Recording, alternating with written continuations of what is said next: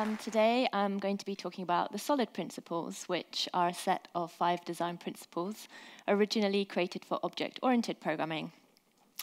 We'll discuss whether these principles can be applied to a functional code base or whether functional programming needs its own set of design principles. My name's Georgina, and I'm a software developer, and most of my experience has been in object-oriented Java development. But at the moment, I am working on a project which comprises of microservices, and some of those services are written in Elixir. When I first started out my career, there was a lot to learn. I was using Java and C++, so probably the most object-oriented languages that you can find. And I had to learn how to see the world as objects and how those objects would interact with each other. I also had to learn the syntax of the language so I could bring the solutions to life. And at this early stage, most of my effort was spent just lashing code together, hoping that it would work, getting it working. But over time, I got to grips with the OO way of thinking, and I soon realized that just getting my code to work was not really enough. I needed to take my code further in order to produce solutions that could live longer and be easier to maintain and test and for other people to work on. So luckily, I made a career move, and I joined a company which was very much invested in teaching their developers some best practices. And the solid principles became an integral part of the developer's process. After applying the solid principles to my Java code, I felt I could be proud of my solutions. They were easier to maintain and extend. They were more robust. The same company asked me to learn a functional language, so as a consultant, I could go in to different clients and evaluate which paradigm and which languages would be best suited to solve the problems that they were facing. So I decided to learn Elixir. At this point, I had years of experience of systems analysis and problem solving. I could already program in Java. So learning the syntax of Elixir was not very difficult. It wasn't really a barrier. And I quickly got something working. But then I felt I was in the same position as I had been earlier in my career.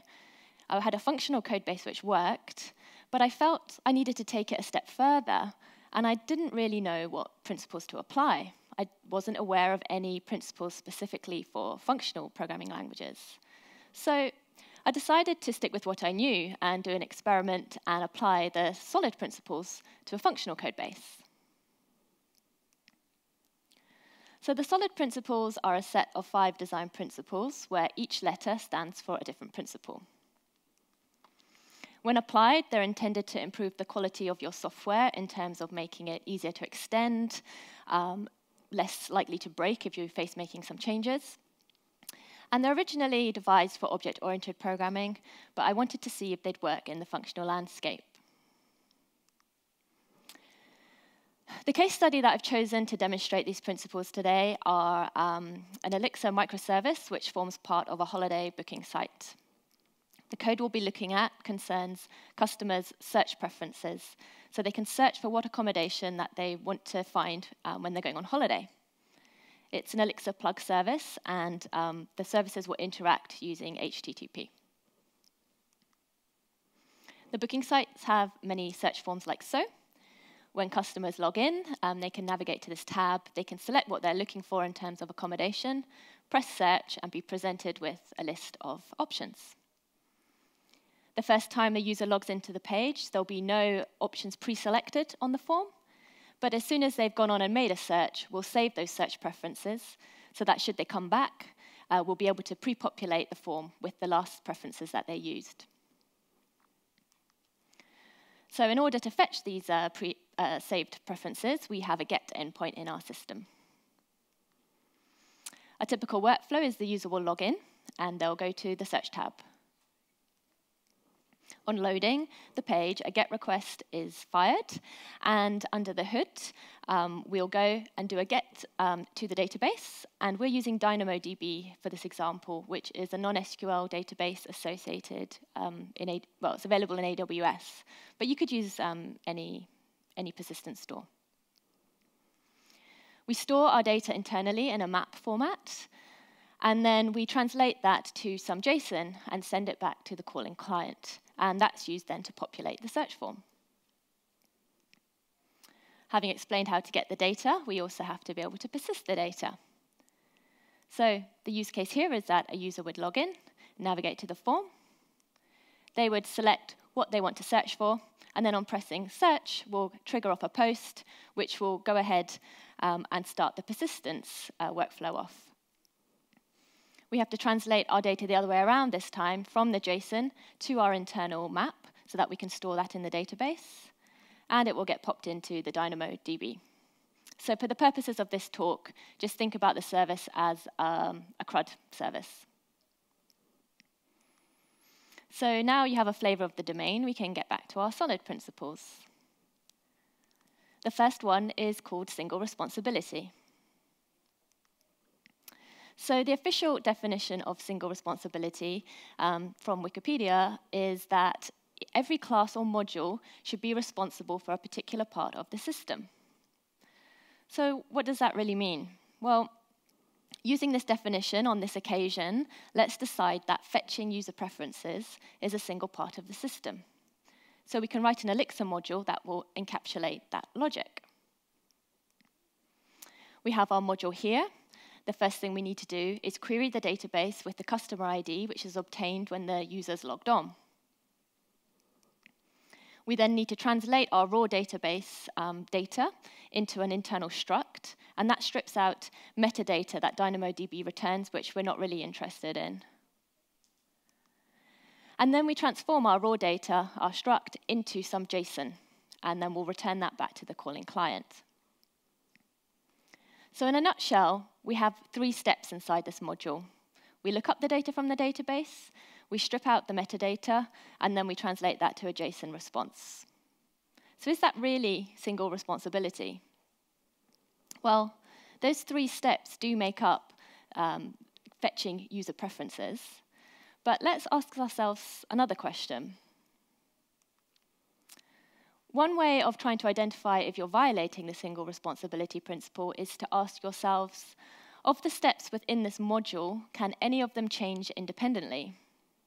For instance, if we decided to change the query to the database, so instead of using the customer ID, we used the customer ID and country of origin or something, would that mean our JSON response needed changing?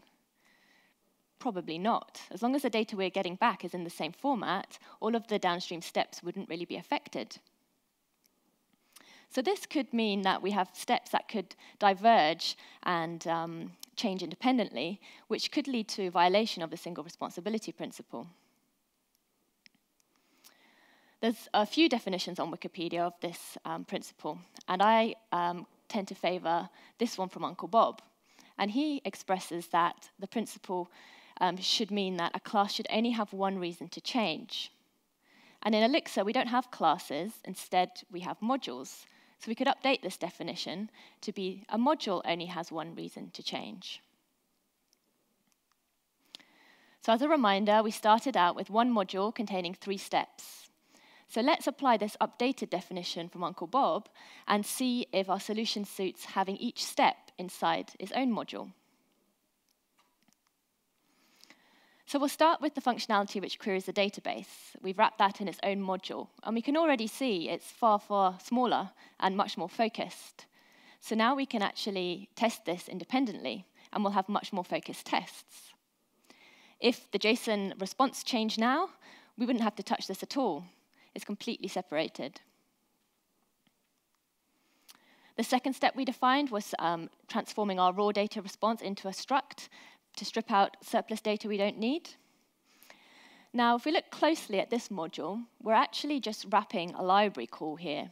We're using the library xAWS to help us interact with the database.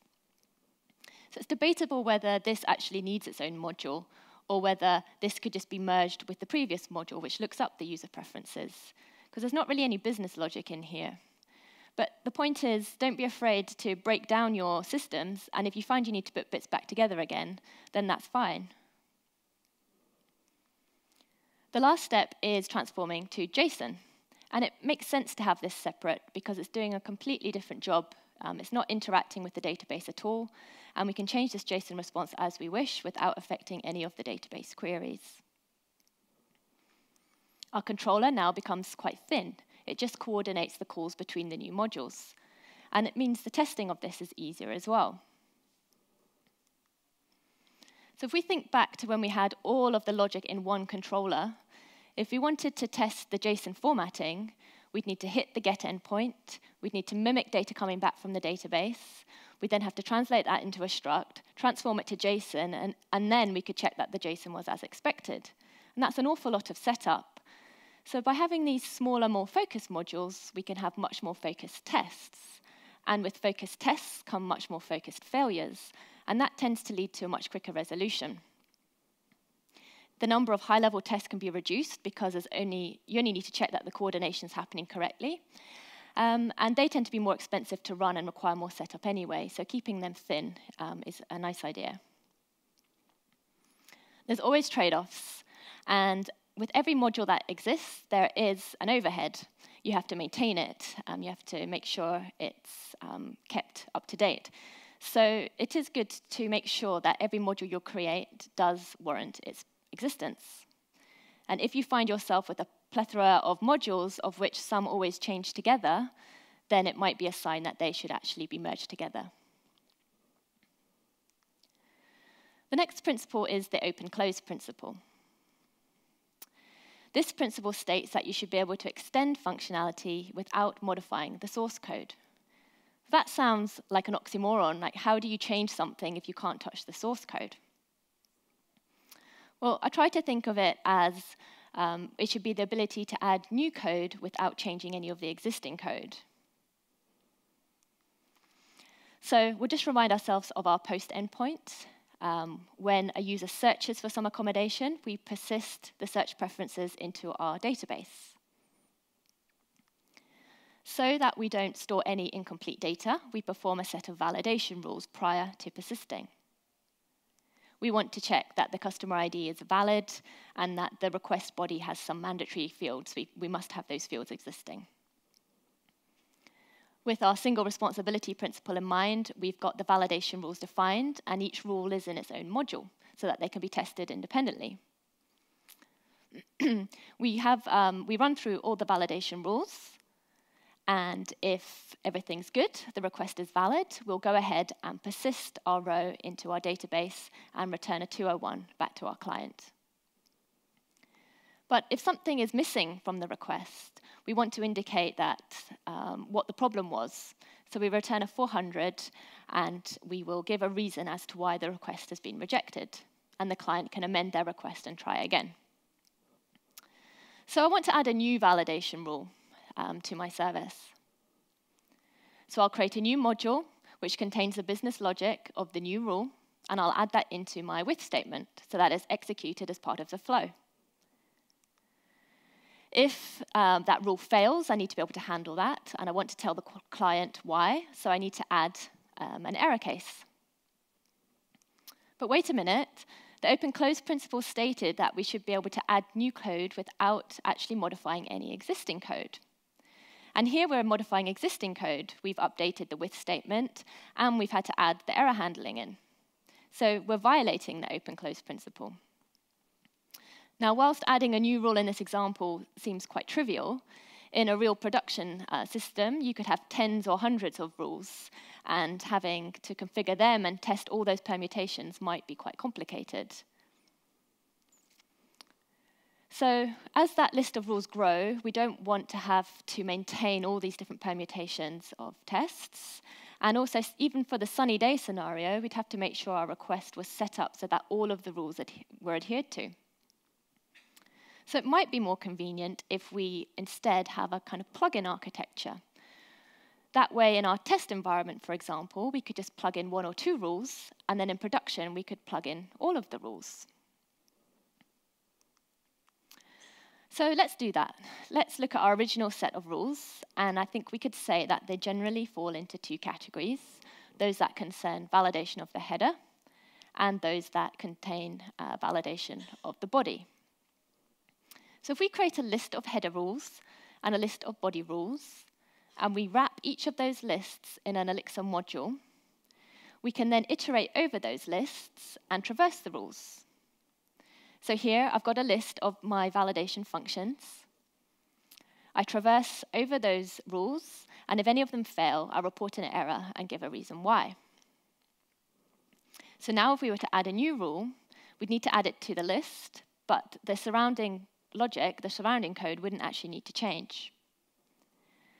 The calling code of this then becomes more simple, because it just needs to kick off the header rules and the body rules, and the details of each of the rules is hidden away at a lower level.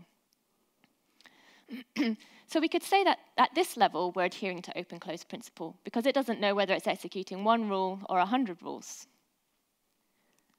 So what needs to change now if we want to add a new validation rule?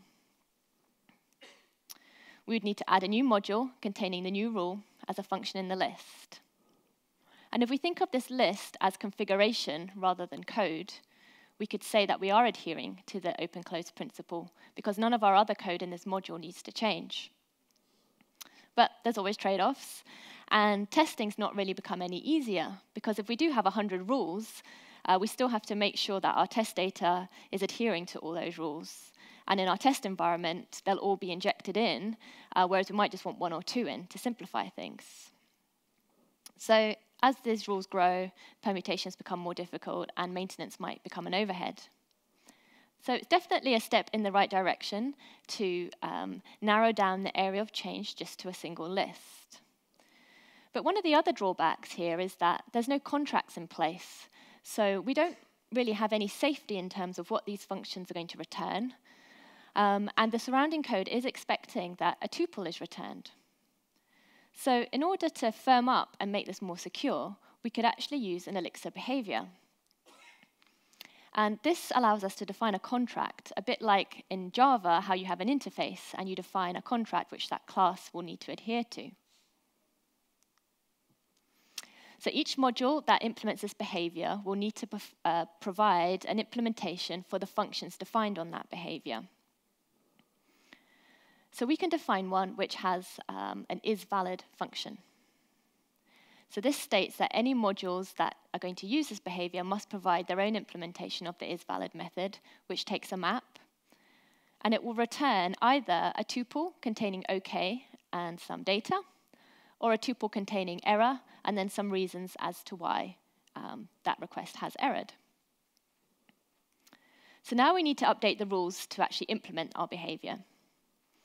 To do that, we just provide an annotation, and then we provide the function that the contract is needing. So when we're using these behaviors, rather than having a list of functions, we can actually now just have a list of modules, because we know what functionality is available on these modules because they're all adhering to the same contract. Then in our code, when we iterate the rules, we can actually safely call the isValid function because we know that that's on the contract. If you forget to provide your implementation, then you will get an exception telling you. So the last step to make this fully configurable would be to move the list of modules from the code into the config files. And this way, we can set up different lists of rules depending on the different runtime environment. So in Elixir, you have a different config file for every environment. So in our test config, we could just provide a couple, but in production, we could provide them all. Then at runtime, we look up in our config what set of rules should be injected in. And that gives us then the flexibility of just using a couple of rules in one environment or when we're running our unit tests, and then all the rules when we're running the real system. So now to add a new rule, we need to add a new module containing the new business logic for our rule. We need to configure that module name in the relevant list in the config file of the relevant environment. And that's all we needed to do.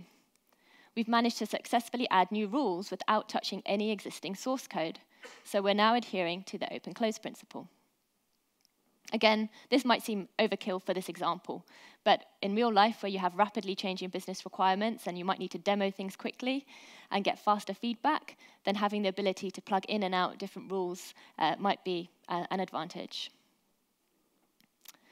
So the next principle is list cost substitution. In object-oriented languages, we have the concept of classes, and classes can inherit behavior of other classes. So in this example here, we have a report class, and that provides a format method. And then we have a marketing report class, which inherits this behavior, as well as having some behavior of its own. This is the official definition of Liscott substitution, and if you haven't come across it before, I wouldn't even try and understand it, because they always write it in a really complicated way.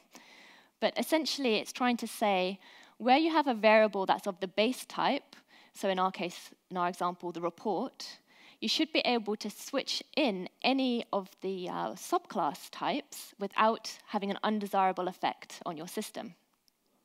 So this is probably best demonstrated with a small Java snippet. So here we have a declared report variable, and that's a marketing report, and we're calling format. Liscott substitution is saying we should be able to replace the report type with the marketing report type, and everything should still run. And this works because of the inheritance model. We know that the format method is available on the most generic layer that there is, so everything will compile and run.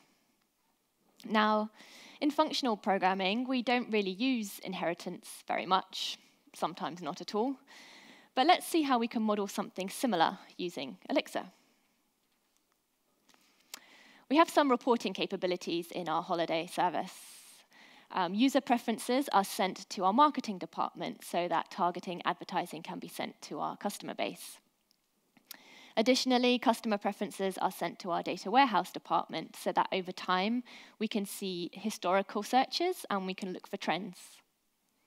So in a nutshell, the raw data in the database is sliced and diced into different views, which are then used to create different reports for different areas around the company. So we're going to use another behavior to help us. We're going to have each report module implement this formatter behavior, which has a format to rows function. And that will be the logic which is formatting the raw data, particularly for a specific report. So we can map some modules to this diagram. We have an advertising report module, which implements the formatter behavior. So this means the advertising report must provide a format to rows implementation, which formats the data specifically for the advertising report. We have a historical data warehouse report, and again, that implements the same behavior, and it will provide a different logic inside the format to rows specific for this historical report. And then we have a report generator, and this takes the raw data and a list of formatters, and it will map over those formatters, formatting the data before dispatching them to the various departments. So here we could actually plug in any module that implements the formatter, and this code will run as expected because it will have the same contract, it will have a format to rows function available, and there'll be no undesirable effects. So we can say that we're adhering to the Liscott substitution principle. But you know what real life's like. Our holiday site's really taking off, it's gained a lot of traction, and at the same time there's a regulatory requirement that's come in, so we need to generate a new report, and it's for legal, and legal are always a bit tricky. They never want something you've already got. They want something like what you've got, but a bit different. So they state that they need a report that's got the same formatting as the historical data report, but it needs a bit more tinkering with. We have to add a disclaimer, a header, and add some colors. Okay, so we can create a legal report generator that will take the raw data and a formatter. We've already got a formatter which formats the data as we want, and we can just add in the disclaimer, the headers, and the colors. So let's do that. We'll update our historical data report so that we can reuse the functionality already defined in the format to rows function. And then we can just add these new presentation functions onto it. So when we pass this in now to our legal report generator, we have an implementation for all of the functions it's expecting. We'll format to rows, and then we just added the new disclaimer and the headers and so on. So we can successfully run this without any problems, and we generate our legal report, and legal are happy. But What happens if we now send in an advertising formatter to our legal report generator? Our advertising report has a definition for format to rows, but it doesn't have a definition for the disclaimer, adding the headers and the colors, because they're not actually on the contract. So of course we'll get an exception happen. And that's an undesirable effect in the system. So now we're breaking the list-cost substitution, because according to list-cost substitution, we should be able to pass in anything that implements the formatter behavior, and the system should work as expected. So we need to think a little bit more. We know we want to reuse the formatting that's in historical data report, but we need to do something extra. So rather than updating the existing report, let's create a new one which uses the existing one. So we create a new report which implements the original formatter behavior so that we don't break any contracts. Inside the format to rows function, we're going to delegate out and use our existing data warehouse module so that we can leverage the format to rows functionality that we already have.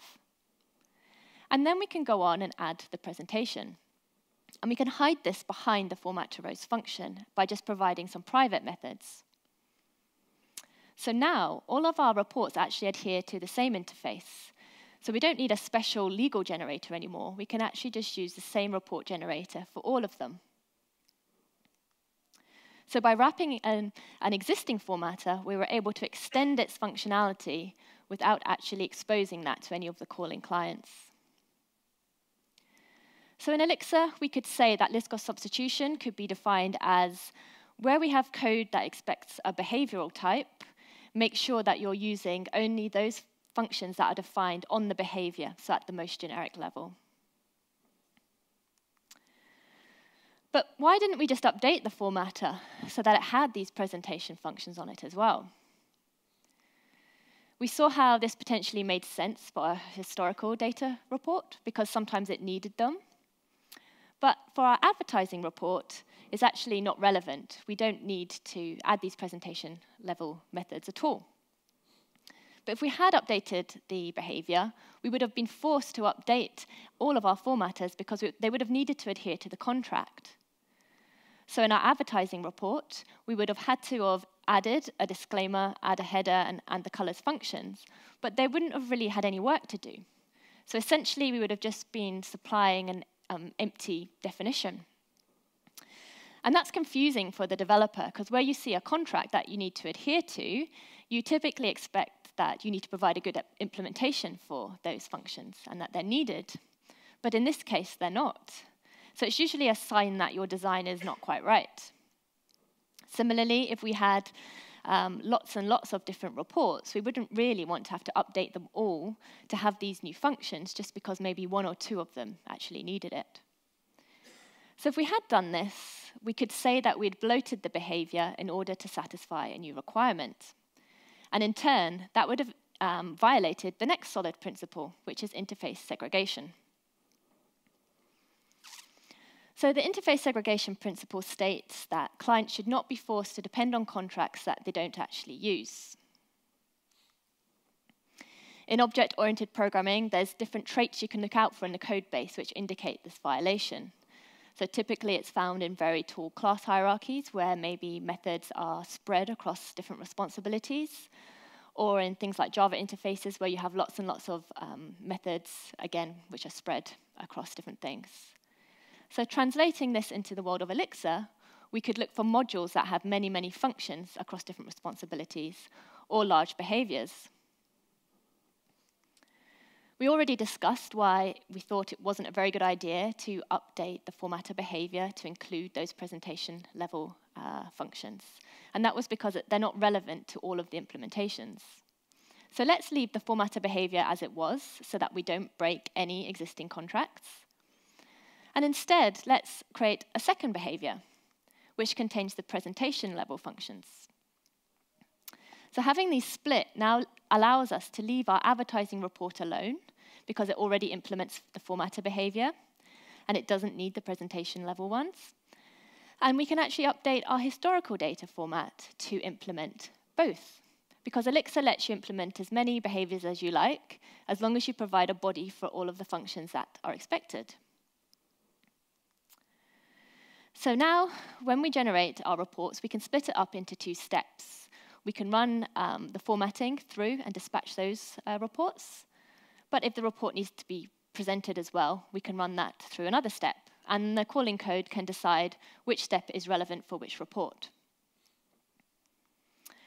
So this way, we've been able to restrict the extra functionality down to only those reports where it's actually relevant. And you'll find that several of the solid principles start to overlap, because by keeping your behaviors small and focused, you're typically reinforcing the single responsibility rule as well.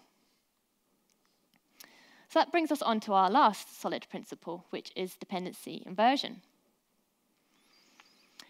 There was too many words on Wikipedia to put them all on a slide, but I've tried to represent the essence of it here. And it's about keeping your high-level layers separated from your low-level layers in your system.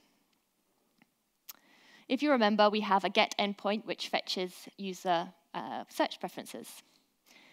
Under the hood, this connects to a database to do the query. And the database is an external system. We use a library to help us interact with our database.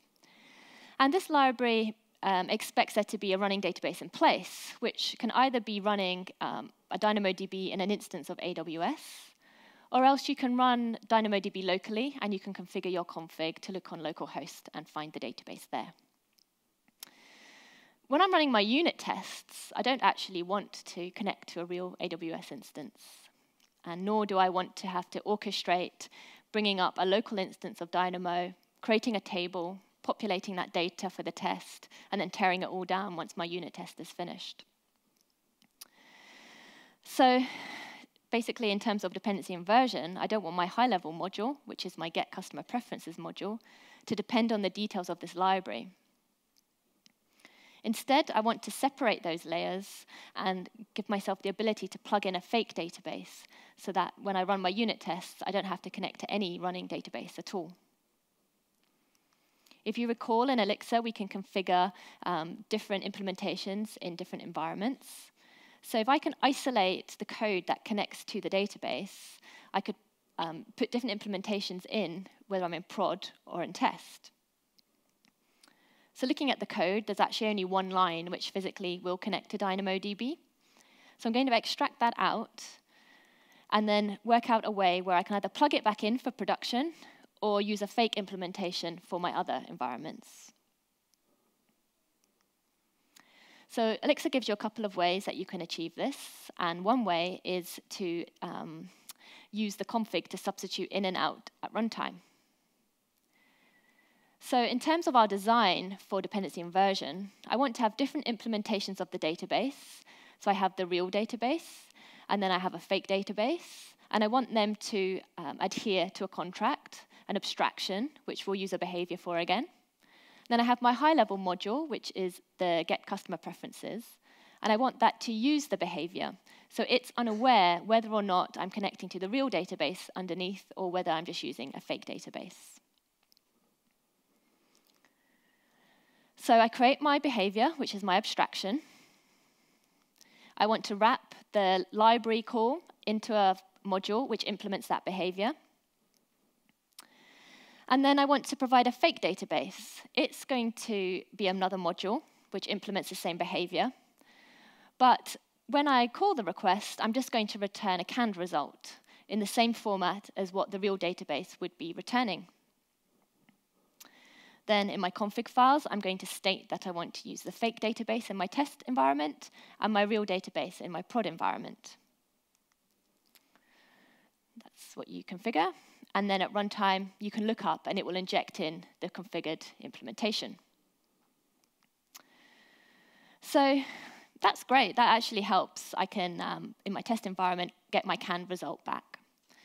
And that's fine if I just have one test. But I want to test some of the edge cases. I want to test what happens when I hit the database and there's no result found, and that there's multiple results found, and that an exception is thrown. And at the moment, it's always just returning the same canned result. So I can build some logic into my fake, but the only way I can drive the logic is from the input into the function. And in this case, it's the customer ID. So I could update my fake to say something like, if the customer ID is 1, then return the canned result. If customer ID is 2, return an empty result. If it's 3, throw an exception, and so on.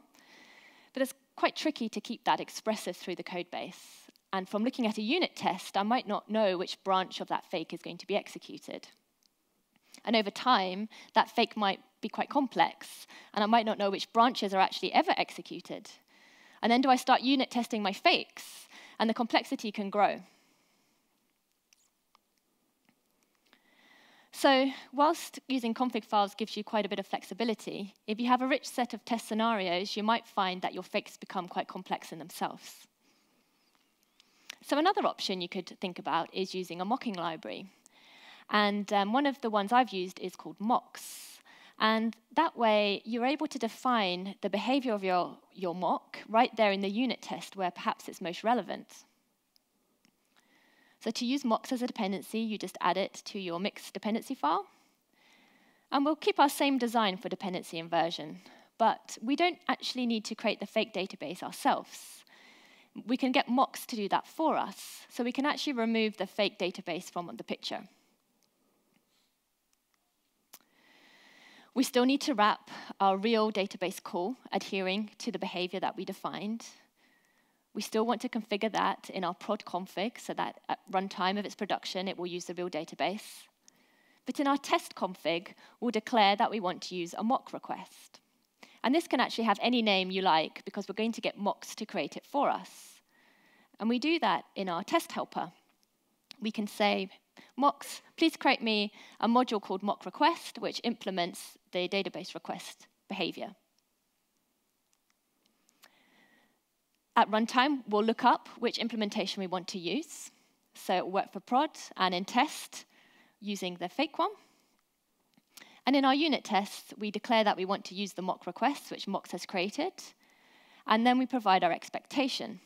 So here we're saying when that fake that mocks has created is hit and the request function is invoked, then return a tuple containing an OK status and a canned result, which we've declared elsewhere in that file. If you forget to provide the expectation, you will get an exception. And that's good feedback. And I've also found that it's helped me understand how many layers through the code my tests are actually running, because sometimes you don't realize you're going to hit the database because your mind's testing something else, but then you'll get an exception like this, which reminds you, oh yes, this flow is indeed going to hit the database. So there's definitely similarities between creating your own config and your own fakes and using something like mocks to help you. But I think one of the main advantages of using the mocking library is that you define the returned behavior right there in your test. So as a developer, when you're looking through the test cases, it's much clearer and what's going to happen when these dependencies are hit. And you don't need to go to a fake file somewhere else on your file tree and try and figure out which branch of that fake is going to be executed. The only slight untidy edge is that mix will spit out a warning because you're referring to a module which doesn't physically exist on your file tree because Mox has created that on the fly for you. But I think the advantages outweigh that. So in terms of dependency inversion, having separated our high-level modules from the detail of our low-level modules, we've been able to swap in and out different implementations, which has provided greater flexibility for testing. So can you write solid Elixir? Well, we just did. We've applied every single solid principle to our Elixir code base, and it's all still running fine. I think the real question is this idiomatic Elixir? Or have we just ended up with a functional code base which resembles something like Java code? Are these rules the right rules to be applying to our functional landscape? I mean, the characteristics of an object-oriented programming language are different to that of functional. But amongst other things, in functional, you tend to be passing data around most of the time, whereas in OO, you're reacting to messages that are being sent between different objects. So I think the solid principles definitely get you started, but we might need to adapt some of them slightly to align with the traits of the functional programming languages. With maintainability in mind, it seems beneficial to adhere to the single responsibility principle. Having small focused functions is as good in Elixir as it is in any programming language, OO or functional. Functions are the building blocks of a functional language, so having small functions will lead to more potential reuse if you're currying them together, passing them in and out. So from my point of view, S is fully implementable in functional language. Regarding open-close, it seems low risk to be able to add to your code base without touching any existing code, because this will reduce any retesting effort. In Elixir, we have higher order functions, so we can pass functions into other functions. So you could argue that in functional languages, it's actually easier to adhere to the open-close principle, because you can just pass a new function into some existing code without touching it. So I think open-close is a good goal to strive for. What about Liscott substitution? We saw how in the OO world, this tends to leverage the inheritance model, which we don't really use much in the functional world. So perhaps this is one we should redefine slightly. One of the things functional programmers strive for is purity, and pure functions are deterministic.